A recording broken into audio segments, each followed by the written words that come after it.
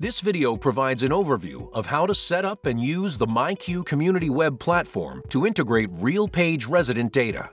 This video is intended for demonstration purposes only. To subscribe your properties to LiftMaster, please navigate to Resources, Integration Marketplace, Marketplace. Find LiftMaster in the list of app partners by searching by name or by category of Answer Automation. Click on the LiftMaster logo. Subscribe now.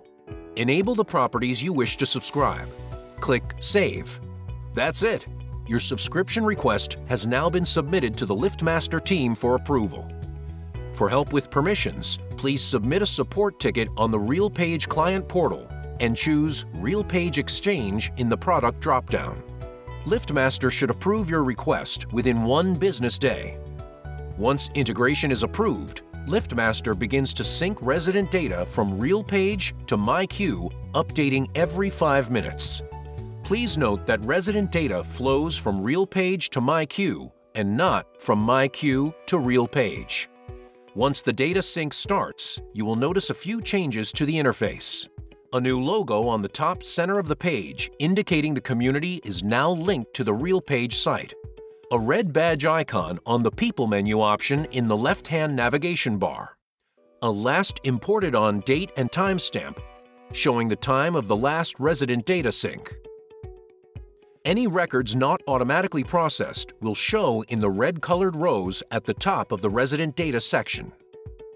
Resident records automatically updated by the system indicate a green link-like icon on the right side of the record in the myQ resident data section list view. The person managing myQ data for the community has 2 options to process in review records. Clicking Ignore will ignore the record and not save the record to the myQ resident database. Ignored records can only be reviewed by clicking the Ignore button again to unignore the record. Clicking Review gives the user some options on how to handle records from RealPage that are in review. Selecting Add as New adds the RealPage resident record as a brand new record to the myQ database. Clicking Update allows you to update the record with an existing record that is a possible match, or you can search for another myQ record that is a better match to the incoming RealPage record. You can also choose to ignore the record if you think it should not be imported. Remember that the RealPage to myQ community web platform is a one-way integration in that data flows from RealPage to myQ and not the other way around. We recommend you process records in the review table daily to ensure you do not have a backlog of unprocessed records.